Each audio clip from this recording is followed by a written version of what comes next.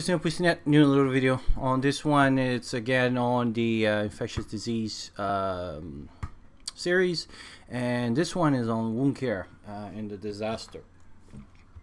So basically we're going to be talking is there's kind of three big category I want to talk about: cellulitis, and some of those names you'll see they're very complicated. they're scientific and they have like a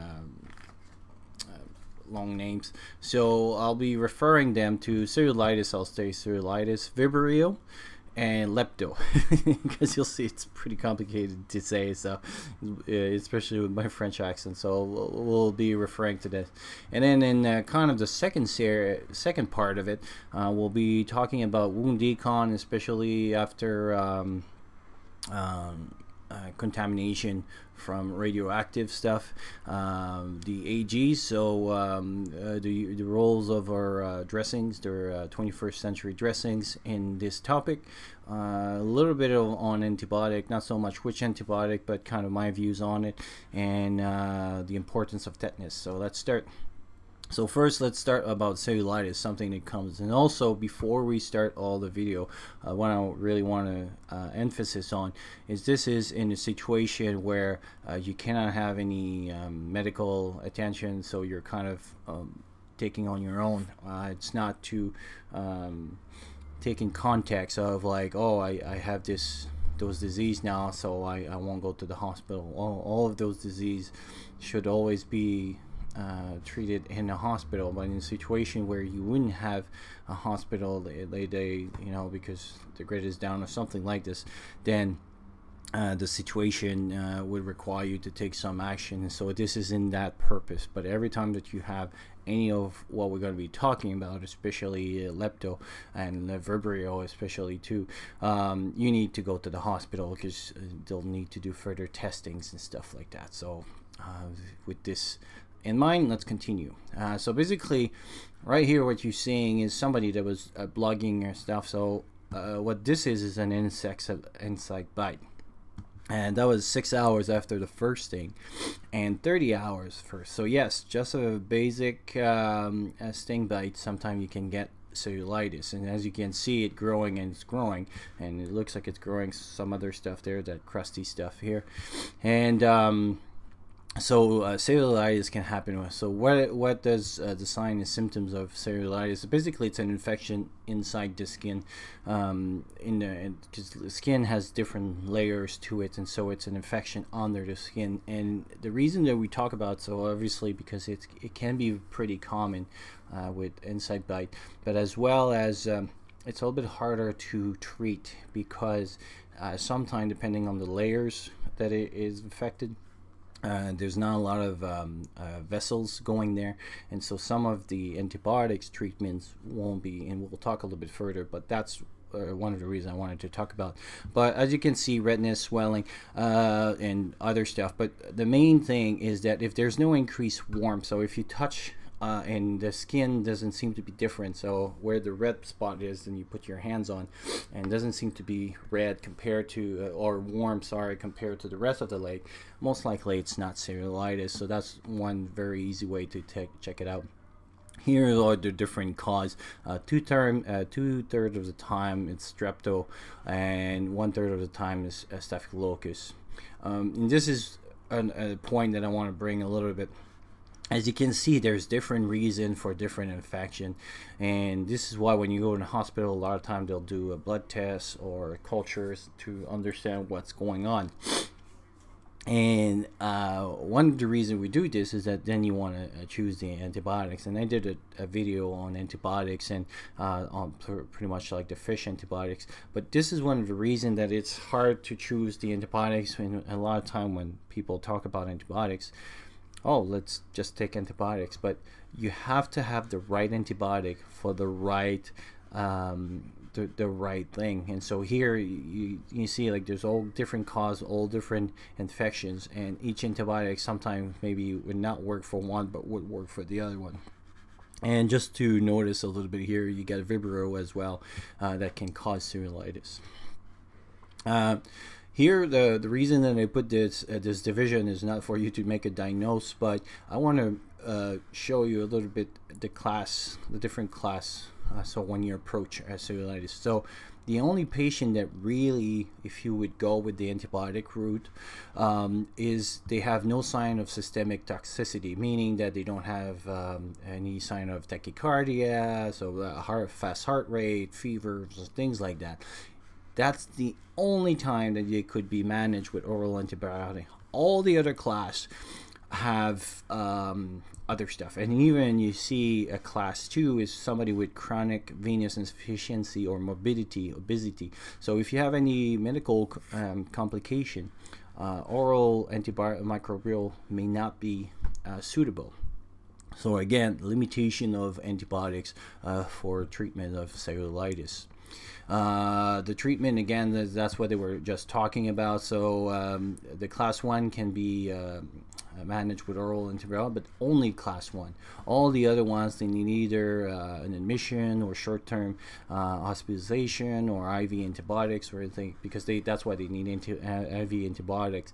And so only the class 1 can be closed. So that limits, again, your oral antibiotics. So now we're going to talk about Vibrio. His whole name is right here, Vibrio vulnificus. And this is what it looks like. And it's a bacteria that lives in the same category as cholera, but obviously instead of making you diarrhea, it affects your skin and kind of creates that bubbly kind of feelings and stuff. From my readings, a lot of case during Katrina got that, because this is how you can get it.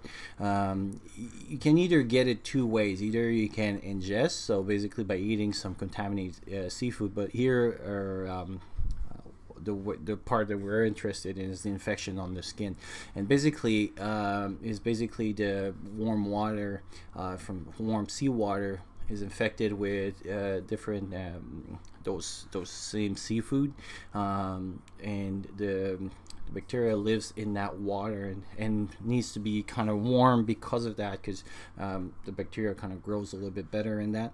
And so during Katrina, when the ocean kind of overflow and took over the city, well, now people were inside that water, and obviously their skin were in contact with that water, and then they can have Vibrio vulnificus, and they can bring to skin breakdown and ulceration. And why are we talking about that? Because those ones are very, like, you can literally die in number of days. It's an infection that you have to control very quickly. So my approach, if I would have something like this, would be protect my wounds as best. So if you would have like saran wrap or something, try to make that as much waterproof as you could. Maybe, and we'll talk a little bit the effects of AG.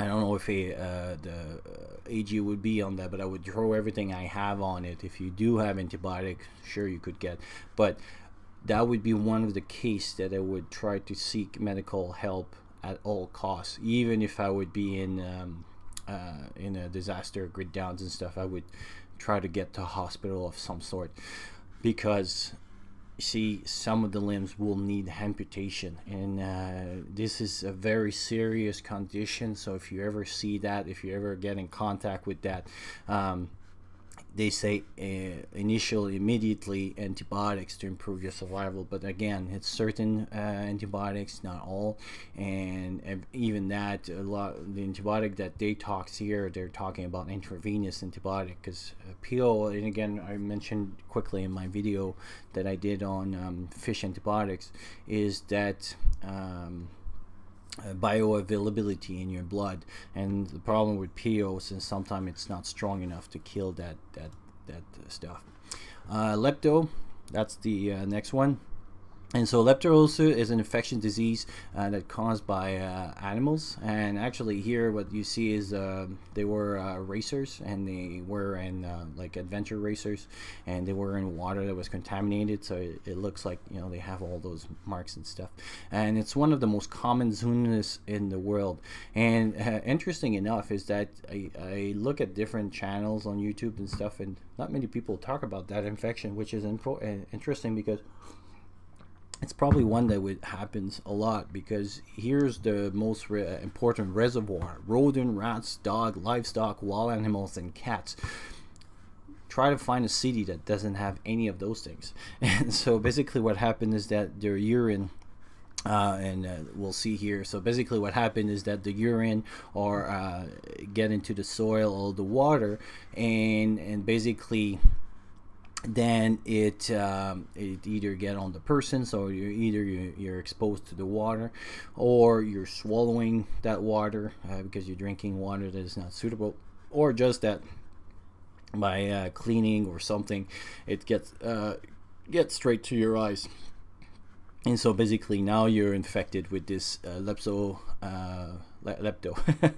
Let's leave it at that.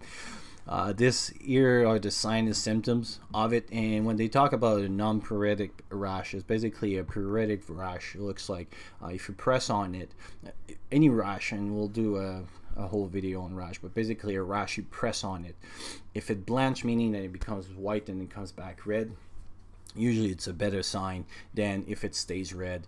Non-pruritic rash is that it stays black. It's almost dark red, a little bit more like on the wine color, and then if you press on it, it doesn't change color. That's what I call a pruritic rash. So it's a non-pruritic rash.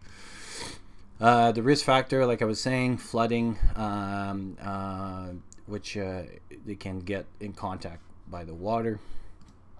And the best prevention is to wear, like every time that you'll be in contact with water, wear protective clothing, and preventing access to the waters that you're going to drink and stuff, washing or showering after exposure to urine splash. So basically decon, and we'll talk about it in part 2, and washing and cleaning your wounds if there's anything. So again, irrigation, we talked about that in the past, but especially in waters that you're kind of suspect about, would be a good thing to catch on. And strictly maintaining hygienic measure care when you work with animals. And I think I talked about that in a video in the past, is that you want to be sure that when we're gonna, if the grid goes down, we're gonna start doing stuff that we're not usually to do. Like we're gonna start hunting or get in contact with animals. Animals as well will be a little bit outside their area, because either the tornado hit the whole forest, and so now they have to have a place to go, and so they'll come more into the cities and stuff. So all this displacement brings the reservoir closer to you, or you in contact with the reservoir, and this is how you can get some of those diseases and stuff. So we'll stop here for part 1, and we'll go to part 2.